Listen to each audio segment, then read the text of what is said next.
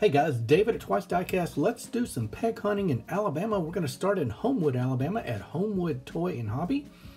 You guys probably have driven past this place. Don't know if you ever popped in to check out the diecast selection. If you're a collector in the Birmingham, Alabama area, you'll know that this place has always had mainline Hot Wheels. You can see a couple of shippers today.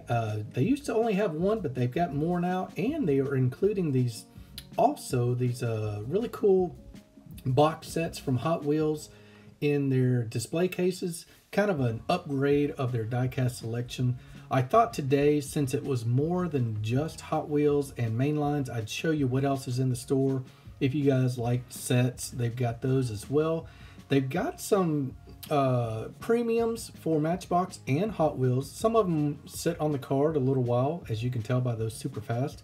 But if you are looking for a harder to find, older car specifically, then this might be an option for you. The shipper was pretty current.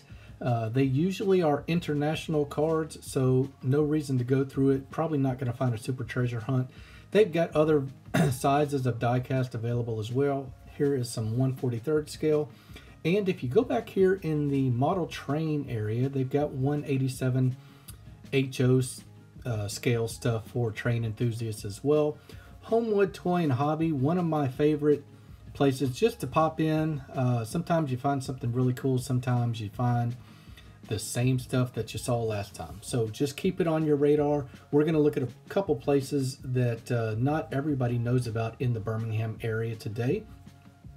And you'll see they've also got some 124 scale vehicles by Maisto as well. So Homewood Toy and Hobby, definitely worth a trip to downtown Homewood.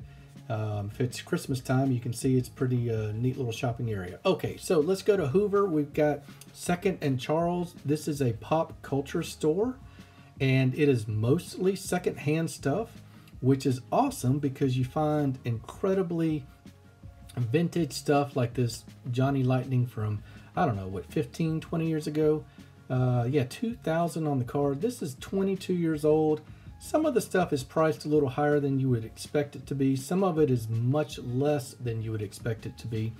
But the random variety is what kills me in this place. Here is a 2018 50th anniversary Hot Wheels Zamac.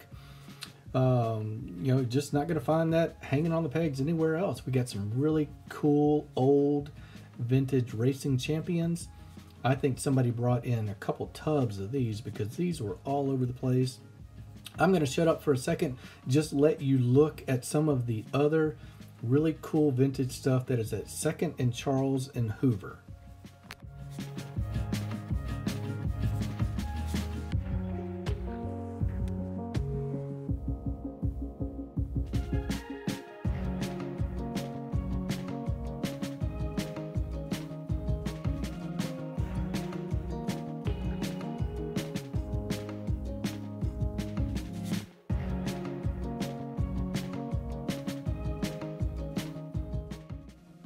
You know, being a secondhand store, you're going to get a just all across the stuff, all across the board. NASCAR fans are going to love this place.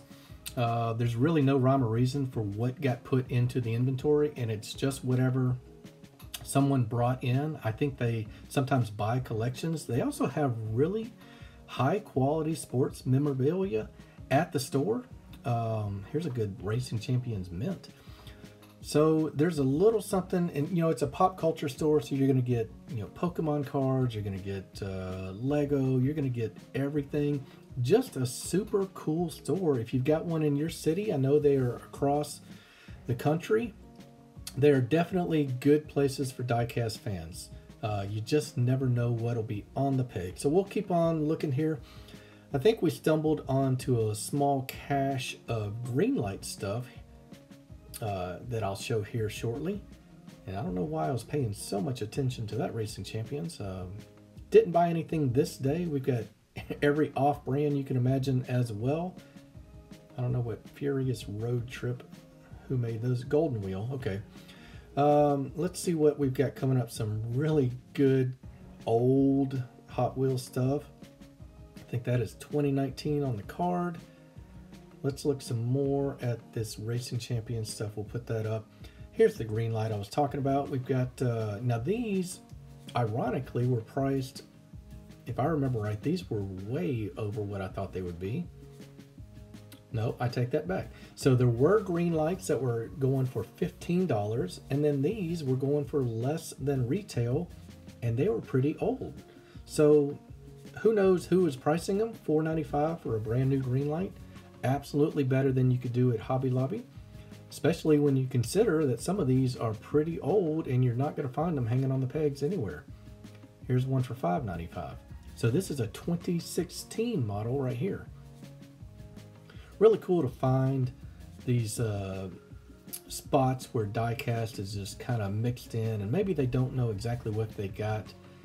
Here's one of the old Hot Wheels truck series. You guys remember those 3 or 4 years ago? Pretty cool stuff.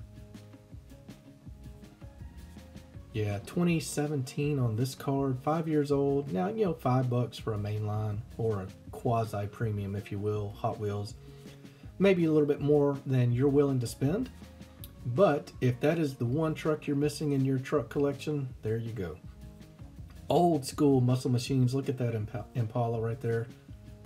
And we'll look at a few more green light, I think, and then we'll head over to the next end cap that's got more as well. I'm going to try and get you a little bit of a view. This used to be primarily a bookstore, but now it has exploded with all of the pop culture stuff. Not a whole lot of brand new stuff. You can see some of it, and look at the size of the store, guys. They are massive, and it's not limited to Hoover, Alabama. Look up Second and Charles if you're a diecast collector and you are not in Alabama, because you might have one in your area. We've even got a Auto World slot car hanging there. Got an old school twin mill, 4 or 5 years old there. Let's see how much this slot car was. I think it was pretty cheap. Yeah, lot cheaper than you would get at Hobby Lobby. They may not realize that it is a slot car. Just some older Hot Wheels. Here we got a couple Flying Customs, and kind of pleased to find this old Vega hanging up in the very back of the peg here.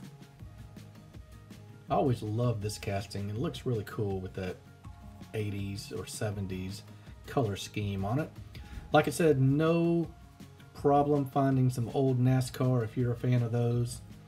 Can't remember if I showed the price on these or not. We'll find out here shortly. Some of the cards are pretty trashed. And there you go, $5 for something at least 20 years old.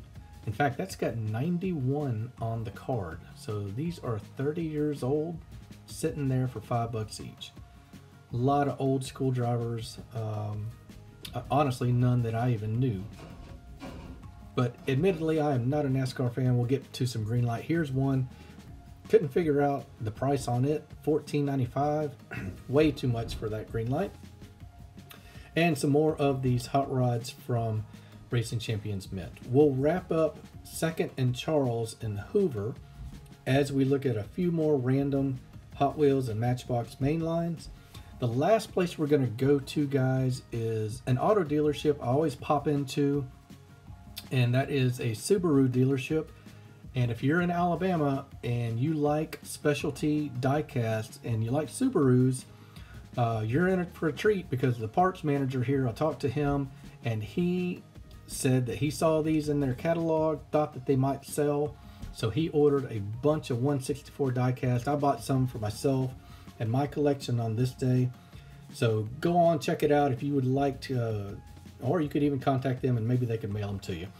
Anyway, this is David at Twice Diecast. I hope you've enjoyed some diecast hunting in the Birmingham, Alabama area.